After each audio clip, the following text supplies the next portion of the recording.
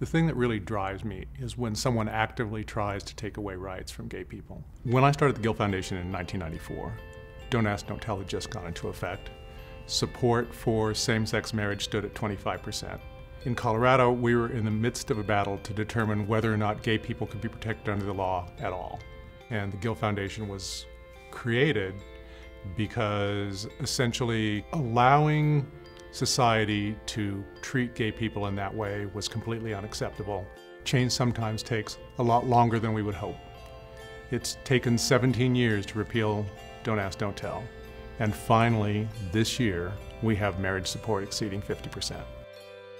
Despite the fact that our assets have remained flat, we're increasing our funding because now is a time of great opportunity. The American population has really come to realize that gay rights are human rights, and that the fact that gay people are not treated fairly, are not treated equally, is simply wrong and it's un-American.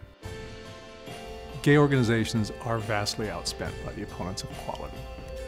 And for us to really achieve our equal rights, we're going to have to increase what we give, we're going to have to be smarter, and more importantly, we have to get the rest of the gay community involved.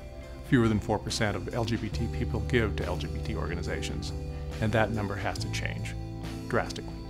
The Gill Foundation's mission is equal opportunity for all Americans, regardless of sexual orientation or gender expression.